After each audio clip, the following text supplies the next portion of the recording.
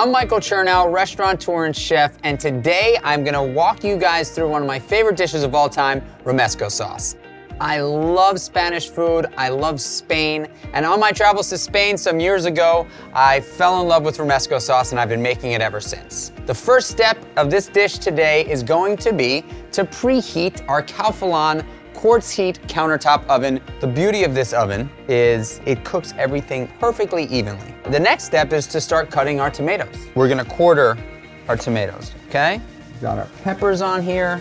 All right, we're also gonna throw our garlic onto this tray. Gonna season with some olive oil and some salt.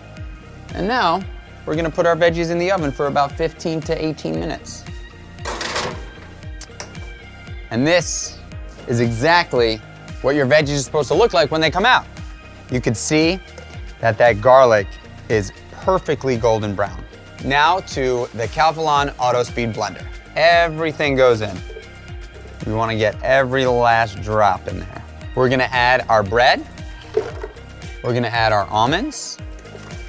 We're gonna add our paprika. And then we're gonna add our olive oil. You don't have to constantly pulse it. It blends so perfectly that you simply just don't have to do that. I'm gonna add a pinch of my chili flake and some red wine vinegar.